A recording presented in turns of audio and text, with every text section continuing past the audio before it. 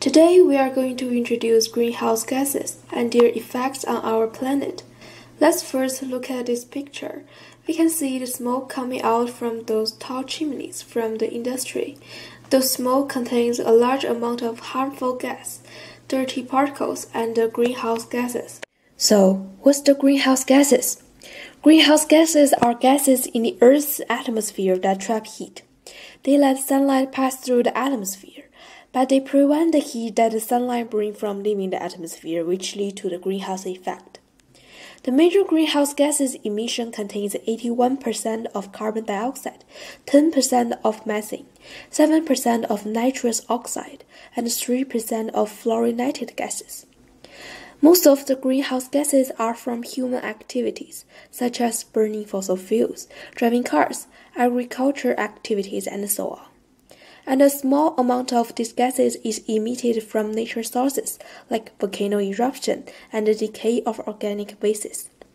Unlike other greenhouse gases, fluorinated gases have no nature sources, and they nearly exclusively result from human activities, such as using the fridge and the aerosol can.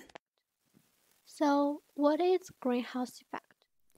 Greenhouse is commonly used to grow plants out of season, such as tomatoes. Inside a greenhouse, the temperature is warm because sunlight enters and invisible light penetrates the glass, partly absorbed by plants and partly reflected outside, which has an invisible heat radiation. Earth obtains warmth in a similar way. Sunlight penetrates the gas layer of atmosphere, which is partly absorbed and partly reflected. Small particles in the air ensure that a percentage of the reflected radiation is sent back to Earth. The absorbed energy warms the atmosphere and the surface of the Earth. This makes our Earth more habitable. Without the natural greenhouse effects, Earth's average temperature will be negative 18 degrees Celsius. Instead of positive 15 degrees Celsius. However, human activities has caused a lot of pollution by producing a large amount of carbon dioxide, methane, and nitrous oxide. The number of small particles increases, and the result is like a greenhouse where the glass is too thick, so an increased amount of radiation is sent back to Earth and the heat is unable to escape, causing the temperature to rise constantly and cause the climate change. Therefore, how seriously have the increasing greenhouse gases brought to our planet? According to NASA, the world's average surface temperature has increased by 0.8 degrees Celsius from 1880.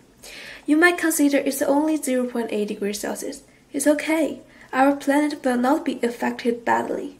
However, this 0.8 degrees Celsius has already caused above negative effects. And you can see on the plot that related the carbon dioxide emission and the temperature change. With the carbon dioxide emission increases each year, our planet becomes warmer and warmer. So, you can imagine that what a huge negative effect on climate change will bring from such many different kinds of greenhouse gases. Climate change affects hugely on our oceans, weather, food, and health. Ice sheets such as Greenland and Antarctica is melting, which causes the sea level to rise. Spills out of the ocean can flood the coastal regions. Warmer temperatures also make weather more extreme, such as more intense major storms, floods, heavy snowfall, and longer droughts. The extreme weather makes it more difficult to grow crops, as the area of plants and animals live will shift.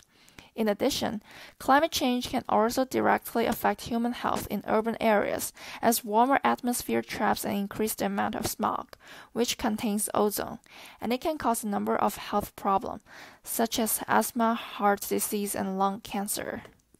Thus, we should do something to prevent global warming. Here are the actions that can be easily done. For instance, we can reduce emission by driving less or driving a fuel-efficient vehicle. In order to save energy, we should also reduce food waste. Also, we can recycle more and use more renewable energy. As a member of the Earth, we should all try our best to participate in those actions. Thus, we can protect our homeland eventually. Thanks for watching our video.